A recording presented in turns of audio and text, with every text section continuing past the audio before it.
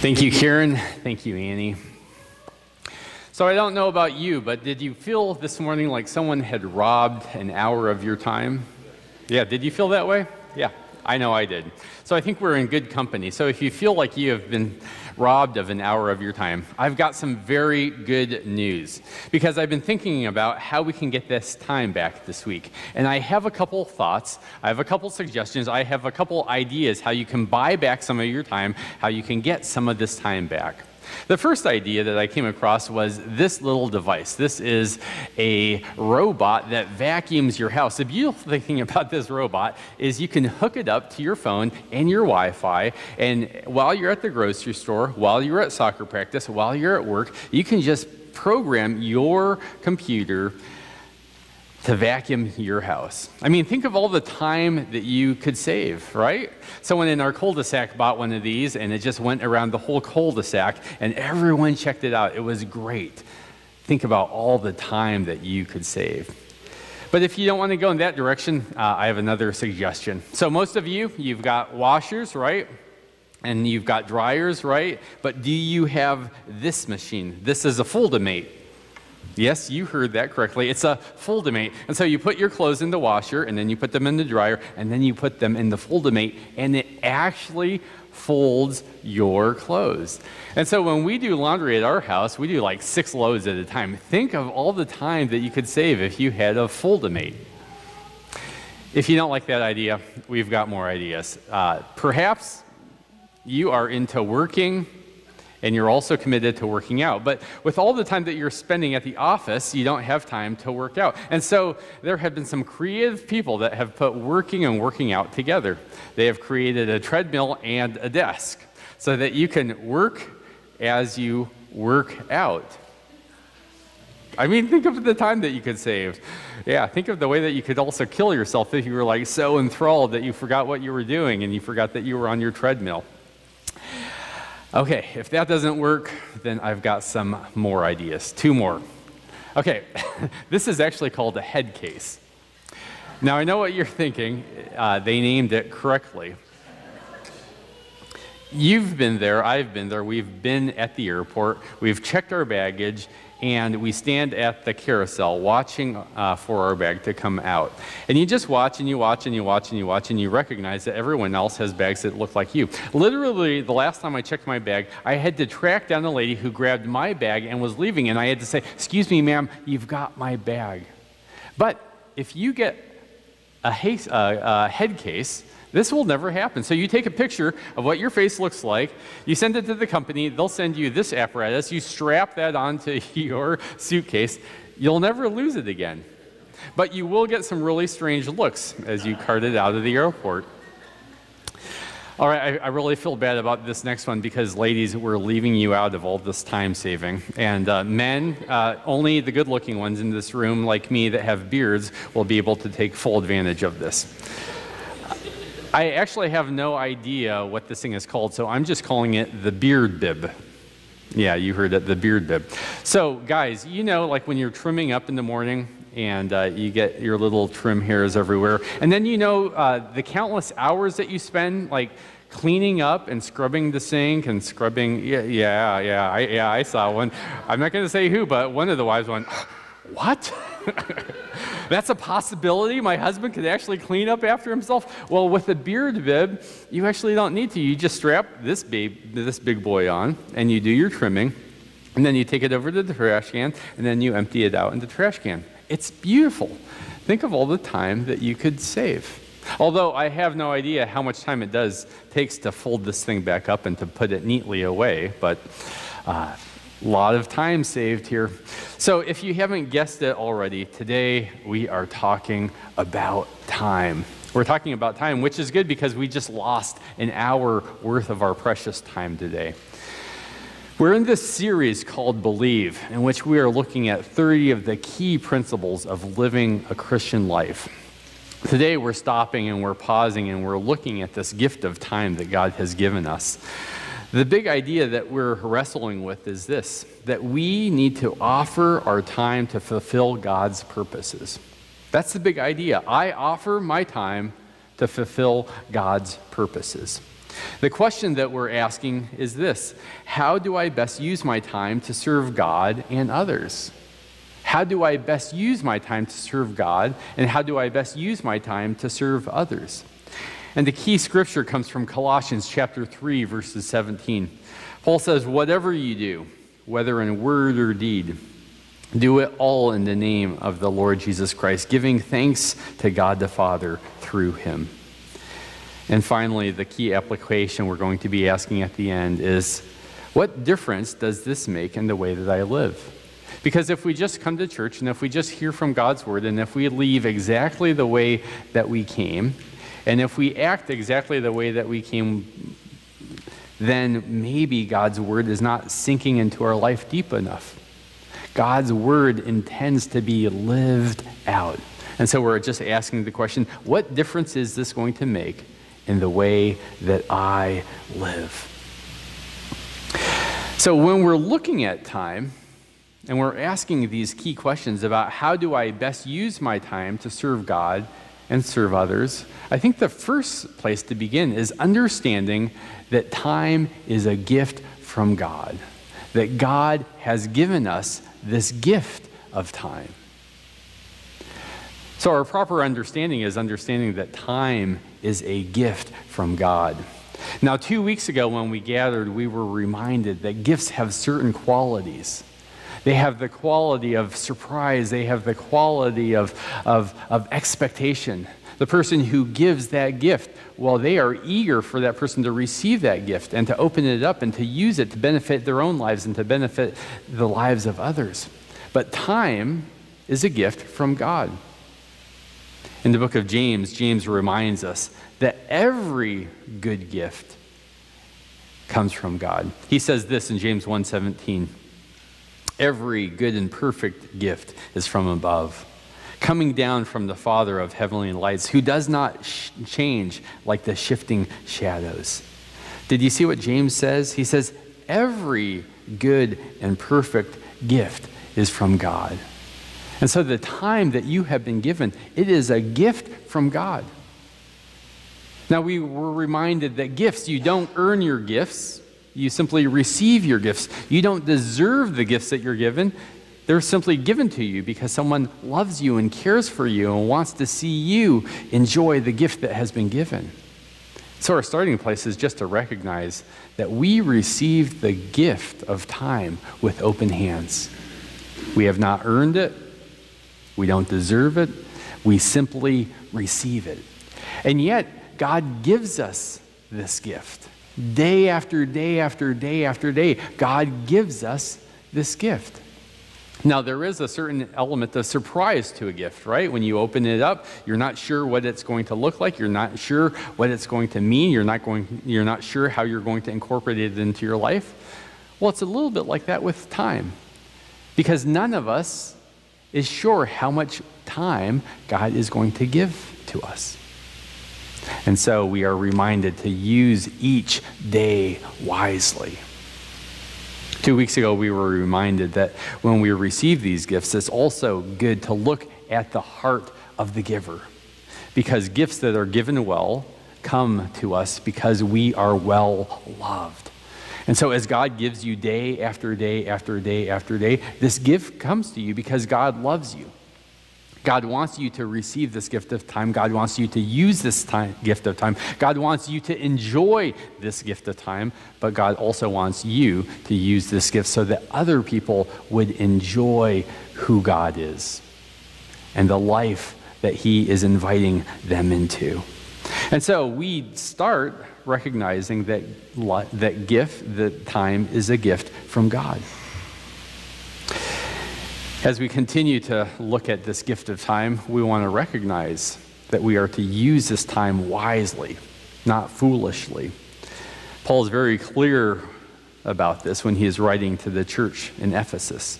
He says this in Ephesians chapter 5, verses 15 through 17. Be very careful then how you live, not as unwise, but as wise, making the most out of every opportunity, because the days are evil. Therefore, do not be foolish, but understand what the Lord's will is.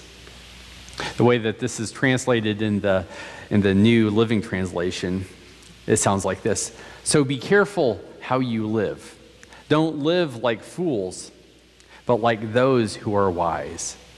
Make the most out of every opportunity in these evil days. Don't act thoughtlessly, but understand what the Lord wants you to do.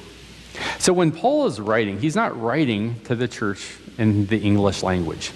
He's writing to the church, and he's using Koine Greek. Now, Koine Greek, it's a very complex language. It's a very rich language. It has lots of layers. You can read this and derive many different meanings. And so when Paul's talking about time, in the Greek language, there are two different ways to understand time.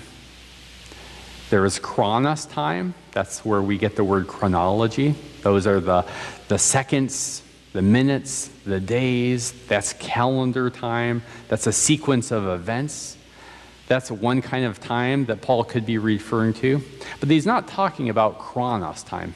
He's talking about kairos time.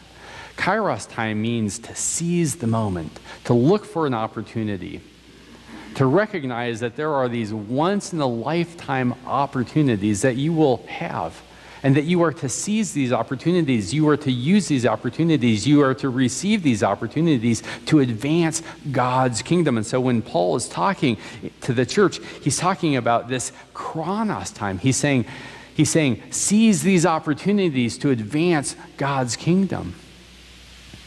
Now, for those of us who have lived, we recognize that we really don't have that much chronos time, but we have even fewer kairos moments.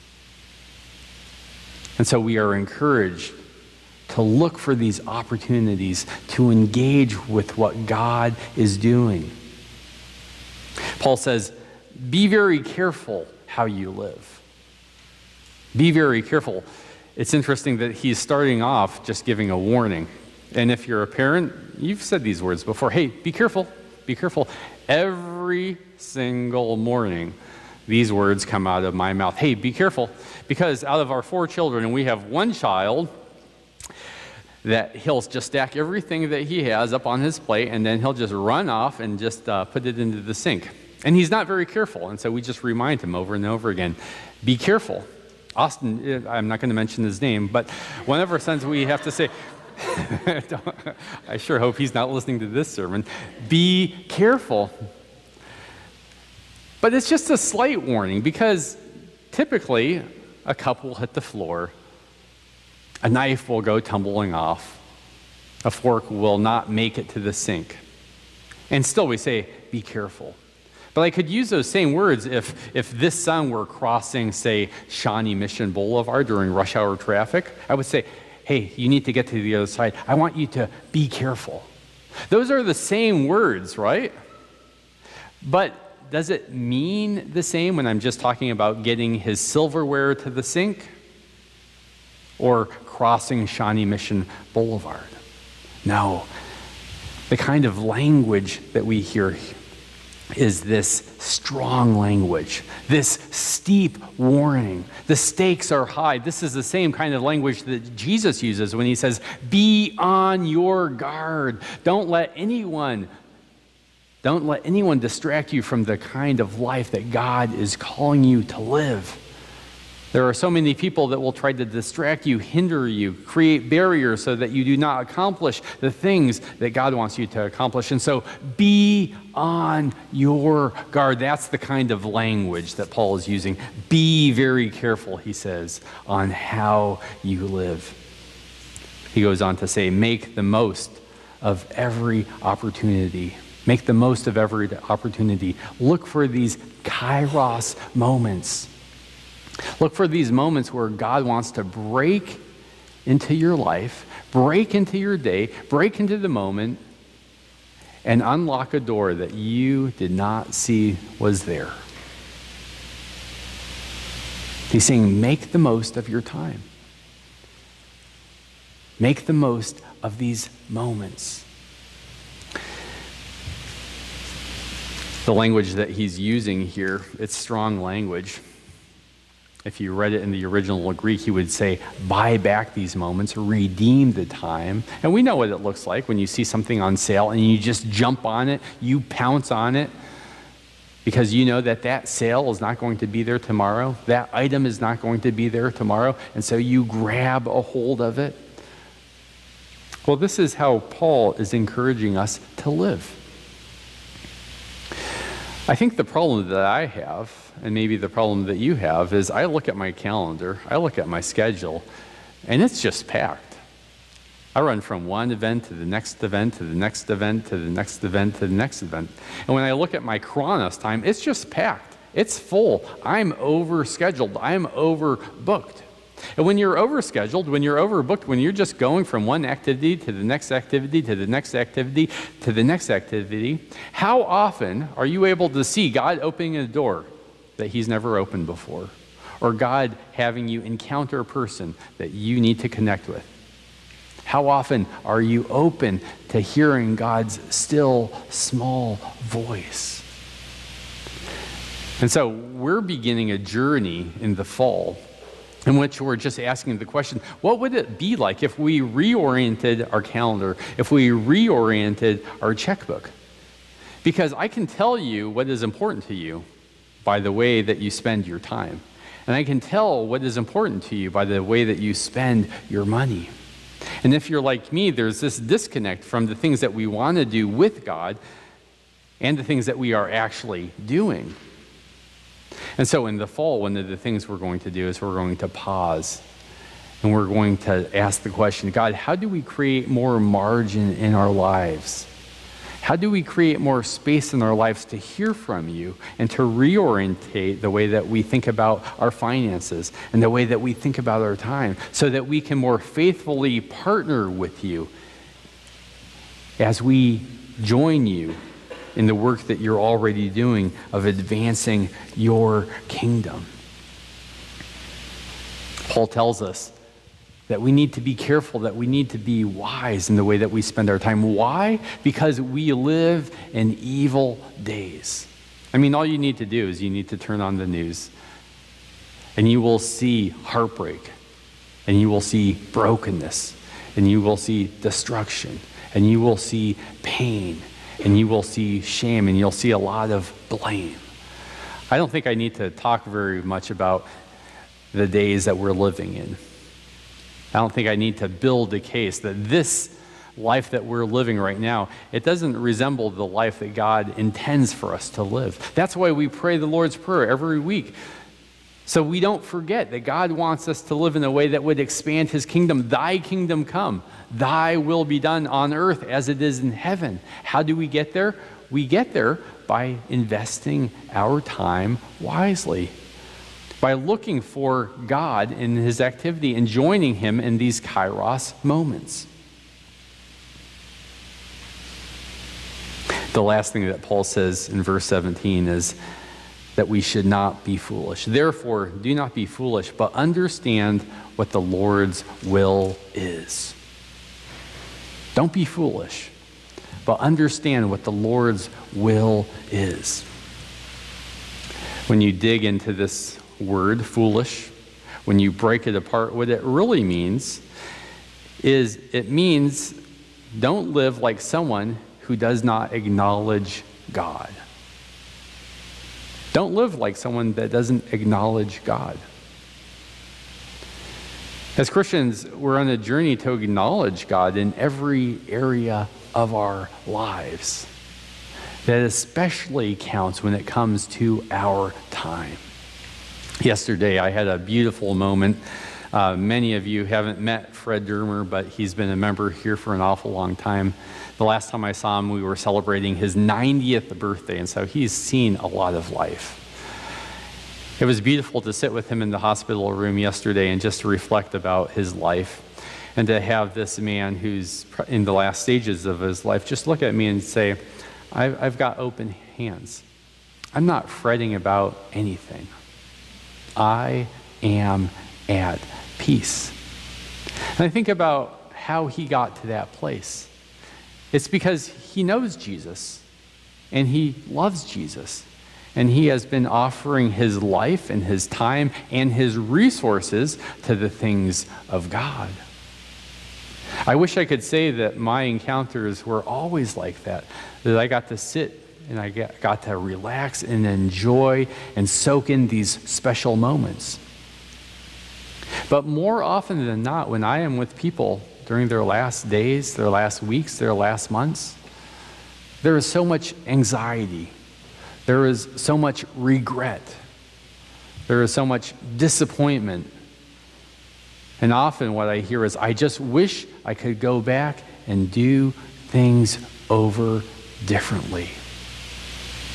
But Paul reminds us that we only have so much time.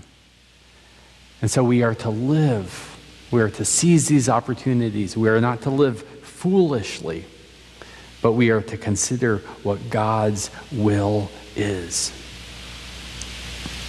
So we recognize that time is a gift from God. We recognize that there are different kinds of time and that we want to be open to these kairos moments that God has for us. We also want to look at Jesus, and we want to ask the question, how did Jesus use his time? Because I've thought a lot about Jesus, especially this last weekend, how Jesus used his time. I mean, I know we're busy people. I know we have a lot on our agenda. I know that our to-do lists and our priority lists, they're packed, but I don't think any one of us has been given the task of redeeming humankind, saving the earth, reconciling God to man. I mean, none of us has that responsibility. Except Jesus had that responsibility. And when you look at his life, I'm surprised to see at the way that he lives his life. He spends lots of time praying.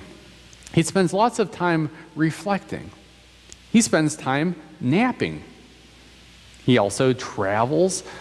He also encounters people. He preaches. He heals. But at no time in the scripture do I see Jesus rushing around. I've never gotten the sense that Jesus has double booked himself or is overcommitted or overscheduled or behind schedule. I just don't see it. I don't see Jesus running from place to place. Now, as a church, we're committed to being like Jesus. And as parents, you're committed to raising your children to be like Jesus. And so I love what I hear when you're talking to your kids. You're saying, don't run, kids. Not at church. Don't run. Please don't run. And I know the reason that you're saying that is because you want your kids to be just like Jesus. Because Jesus didn't run. He didn't hustle. He didn't hurry. He didn't need to. Because he had the proper understanding of who God was, and he had the proper understanding of what he was called to do. There's a passage in Mark 5 that I think is just so astounding. Jesus is teaching, and he gets the news. I'm not going to read this passage, but if you have time this afternoon, it's a good passage. It gives us a picture of what Jesus' life looked like with God. So Jesus is teaching, and he's preaching, and there's a request that comes to him. Jairus comes, and Jairus has a daughter, and she is on death's doorstep. And he knows that Jesus can heal her. And so this desperate man comes to Jesus and says, would you come to my house? Would you heal my daughter? If you don't, she will die. And Jesus doesn't drop everything. Jesus doesn't rush off. Jesus doesn't put it in high gear. The text says, and he went. But he's going through this crowd of people. And as he is making his way to Jairus' house to heal Jairus' daughter, there is something that happens. Now, we've talked about Kairos time, and we've talked about Chronos time. Jesus has a Kairos moment. Now, the clock is ticking, and as Jesus is making his way to Jairus' house, he encounters someone else.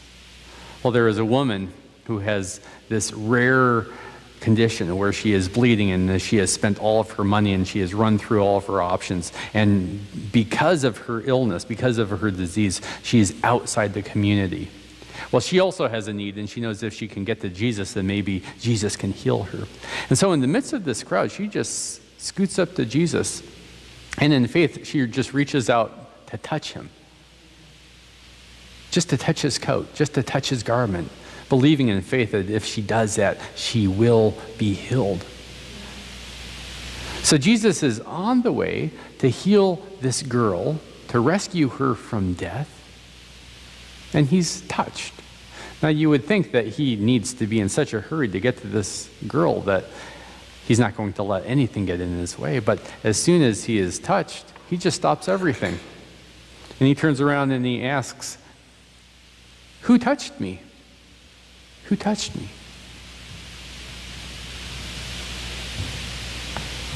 You see, Jesus is in the middle of having a kairos moment. I don't think I would have had that presence. I'd be so focused on getting to that house and saving that person that I wouldn't be aware of what God was also up to in my life. He stops and he has this beautiful conversation with this woman that no one noticed. This woman that was also in great need. This woman who was hurting and needed to be helped.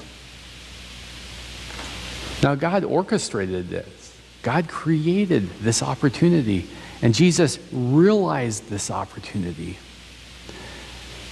I just wonder in my life, and I wonder in your life, if we're just so busy just rushing to the thing that we think we are supposed to arrive at, that we miss these golden opportunities to seize these moments, these kairos moments, so that God's work can continue in our lives and in the lives of others.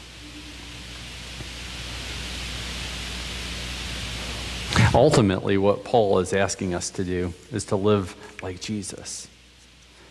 Ultimately, what Paul is asking us to do is to offer up our lives, all of our seconds, all of our minutes, all of our hours, all of our days. Again, our key verse comes from Colossians chapter 3, verse 17.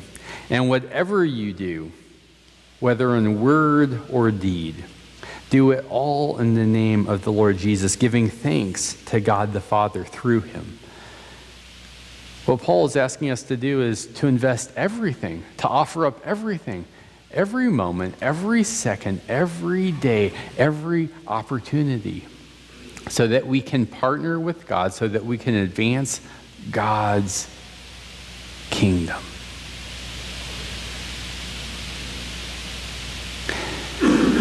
Now, we're not going to be able to solve all of this here and now, but I think this is a good starting place. In the fall, we are going to slow down, and we are going to pause, and we are going to do some heavy lifting as we reorganize and reprioritize our calendars. But today, the questions I have for you are this. When you think about your time, what are the descriptive words that come to mind? Because your time says a lot about you. The way that you invest your time, the way that you spend your time, it highlights what's important to you. And so, what would be some of the words that you would use to describe the way that you spend your time? The second question asks, what does the way you use your time say about who you really are and what really matters to you? The third thing I'd like you to do is I'd like you to continue to think about Jesus and ask the question, how did Jesus make the most of these kairos moments? And if Jesus is our leader, if he is our guide, if he is our example, then what can we learn from him about identifying these moments and then maximizing them? How can you offer your time as an act of worship? And then finally, this week, what will you do to reorient your calendar to fulfill Jesus' mission? I want to encourage you to spend some time in prayer, some time thinking about what we've discussed, some time looking at these passages, some time asking God to speak to you so that you can start taking more steps to reorient your life. so that it matches Christ's life. God, we do thank you for this gift of time. We thank you for the opportunity to gather and hear from your word and to be encouraged and also to be challenged. God, we pray that we would continue to wrestle with these challenging things, these hard things, and that ultimately we would come back to the place after we have wrestled, after we have struggled, that we would come back to the place of just simply offering our best, offering our all, offering up everything back to you. And so that we pray that you would take us just as we are, and that you would continue to change, restore, and redeem us so that we become more like you. It's in your Son's name that we pray. Amen.